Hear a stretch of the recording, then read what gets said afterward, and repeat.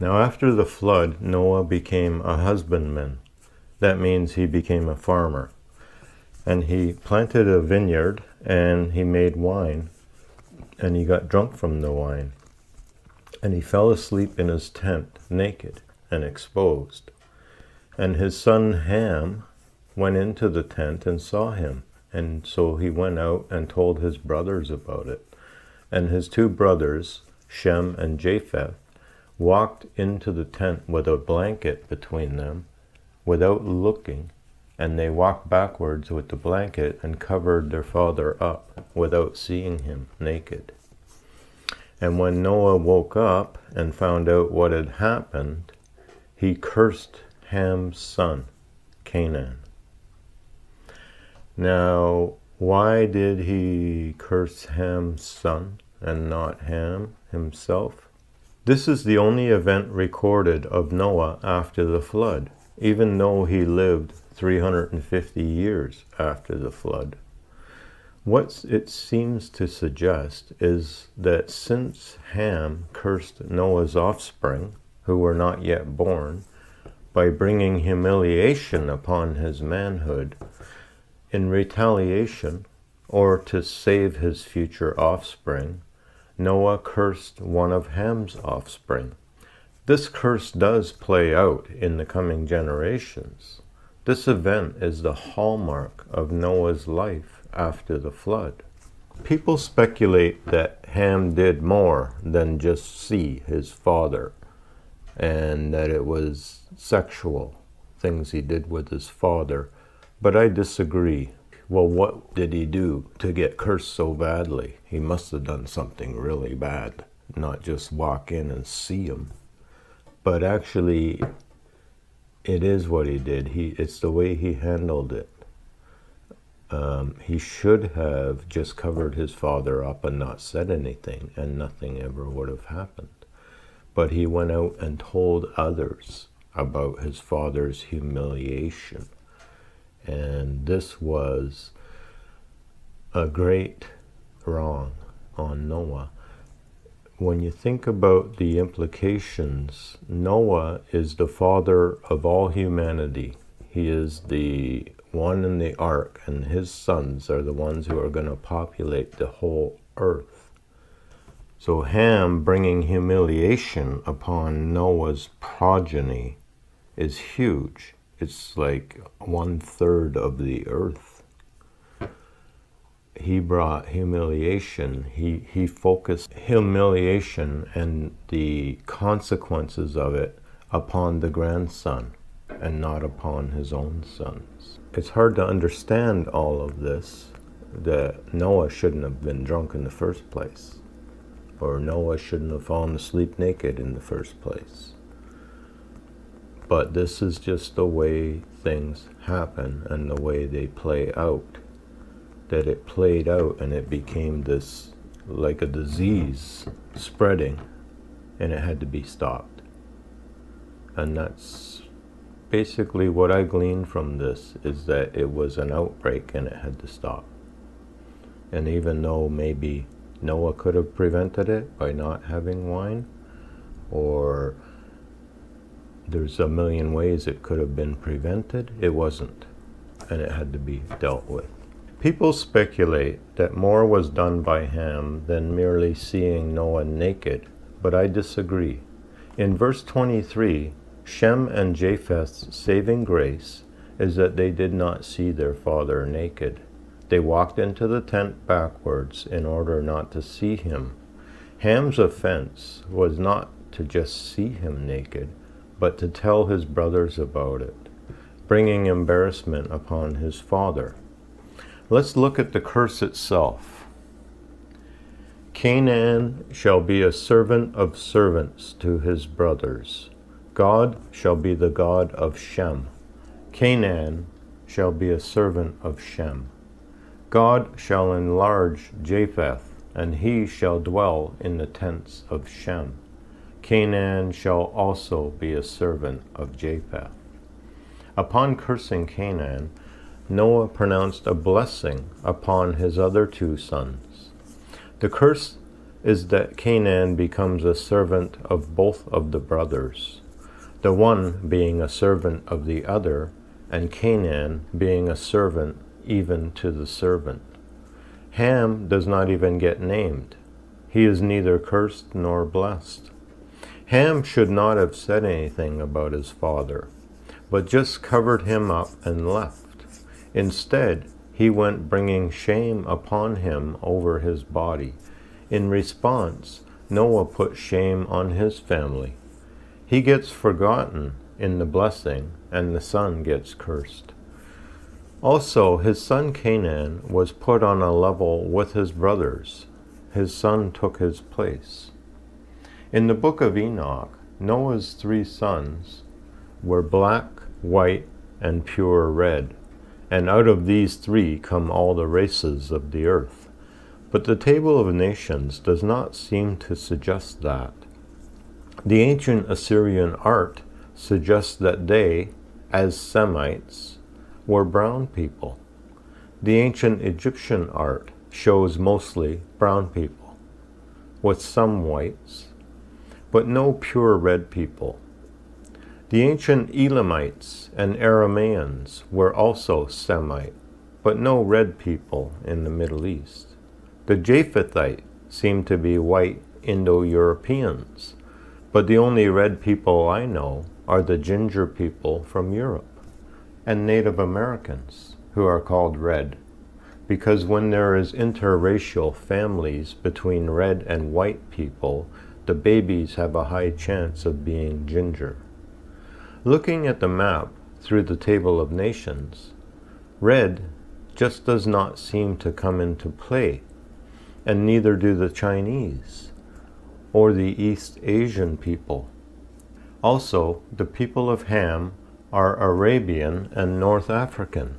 These are not black men like in the Congo or the Australian Maori tribes. These are brown people. So where is the white, black, and red in the Table of Nations? I don't see it. I see brown people and white people. Genesis seems to me to be a regional understanding for the people of Israel, and not a service manual for the entire earth. There is no reason to believe that other cultures who were in no way related to Israel also survived the flood, and are simply not mentioned here. In later times, every nation on earth is brought into the controversy, and people of every nation, language, and culture are being addressed. But it begins with one nation, the nation of Israel.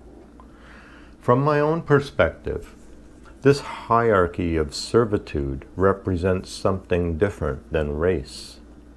God is the God of Shem, because out of the Semites came the Jews, and out of the Jews came Jesus Christ, the son of David, who took the throne of Israel.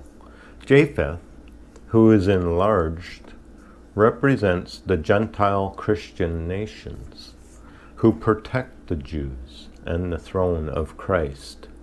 They are blessed with abundance, and they serve Shem and live in his spiritual tent.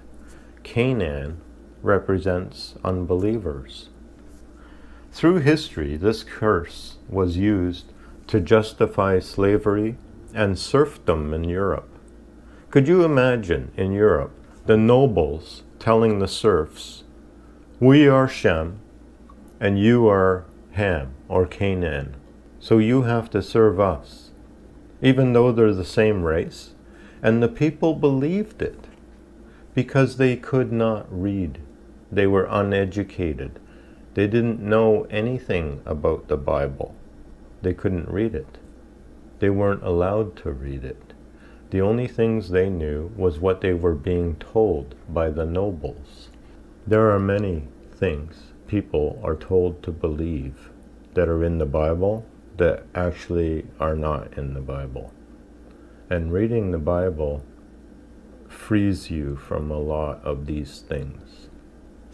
This is spiritual. In order to understand this fully, we must see it play out in the history of the Canaanites themselves, an ancient people who are long gone. This Canaanite history is also directly linked to the history of Israel.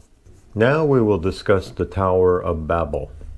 In Genesis chapter 10, verse 8 to 12, we read, "And Cush begat Nimrod. He began to be a mighty one in the earth. He was a mighty hunter before the Lord. Wherefore it is said, even as Nimrod, the mighty hunter before the Lord. And the beginning of his kingdom was Babel, and Uruk, and Accad, and Caleh, in the land of Shinar. And out of that land went forth Assur, and builded Nineveh, and the city Rehoboth, and Caleh, and Rezin, between Nineveh and Caleh, the same is a great city." End quote. Nimrod was the third generation after Ham. He would have lived at approximately the same time as Salah, who is the third generation from Shem. Salah was born 37 years after the ark landed. It is fair to say that Nimrod was born within 100 years after the flood. Genesis chapter 6, verse 4, again. In episode 2, we covered this verse quite extensively. In Genesis chapter 6, verse 4, we read, "There were giants in the earth in those days, and also after that, when the sons of God came in unto the daughters of men, and they bare children unto them. The same became mighty men, which were of old, men of renown." End quote. The use of the term mighty is the same Hebrew word used for Nimrod, the mighty hunter. It's also, this word is also used by Moses to describe God as mighty. And it was also used by Joshua to describe his own warriors. They were mighty warriors. The word itself, of itself, has no implication other than the word mighty. The only information we can glean from this is that Nimrod founded 4 cities in the land of Shinar, which is Sumer. These cities are Babel, Uruk, Accad, and Caleh. As we translate from Hebrew to Sumerian, Babel refers to the city of Babylon. Uruk refers to the city of Uruk.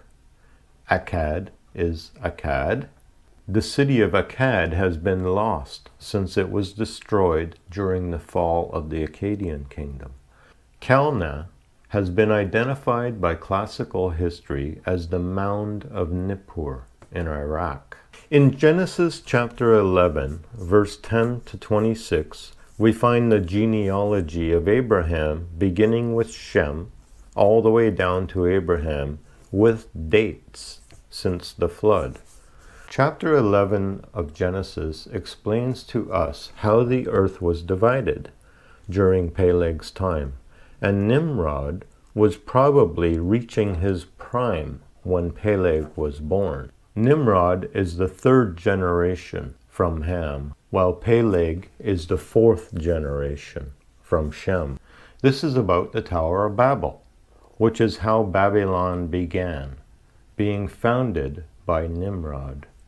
The tower was made of baked bricks and was likely used to build the city of Babylon after it fell into the great city it once was. God had told Noah to multiply and fill the earth, but Nimrod's idea was the opposite of God's. He said, "Let us build a great city and a tower, and let us make a great name, lest we be scattered." And so God confounded their languages, and the earth was divided. And God made the eating of game acceptable for the first time after the flood. He put the fear of man into the animals, and Nimrod became a mighty hunter before the Lord. That is Lord, all caps. That means his great name was the mighty hunter before Jehovah. Before is not used in the sense of ahead of, in this case. It is used as in front of. Nimrod was a mighty hunter in the face of Jehovah.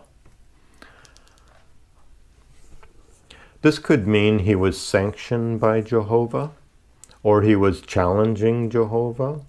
He did end up challenging Jehovah's plan by building the Tower of Babel.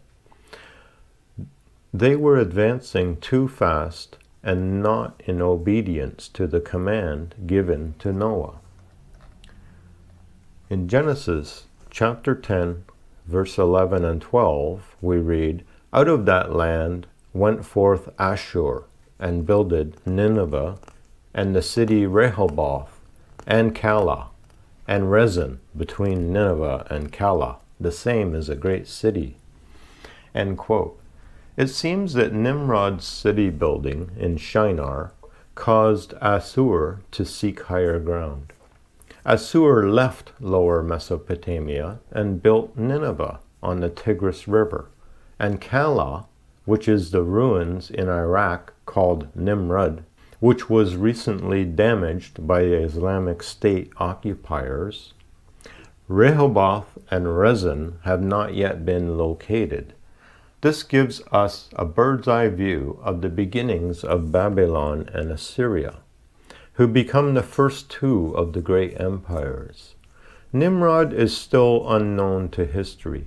He was a mighty hunter, a hunter of game, that is, and sanctioned by Jehovah because he allowed hunting. This empire of Babylon ends up becoming the evil empire against God and his people in later times.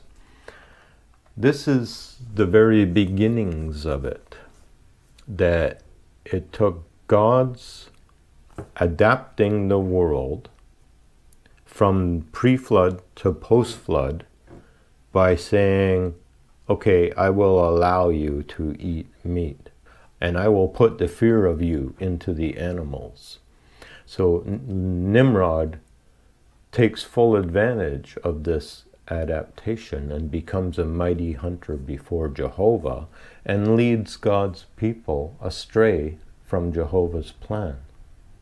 So this is the beginnings of the evil empire. Somewhere on a dusty shelf in a museum basement is the story of Nimrod, carved on a clay tablet, but it is not yet cataloged. Nobody has ever translated it. Until then, Nimrod will remain somewhat of a mystery to us. In our next episode, we will look at Father Abraham. We'll see you then.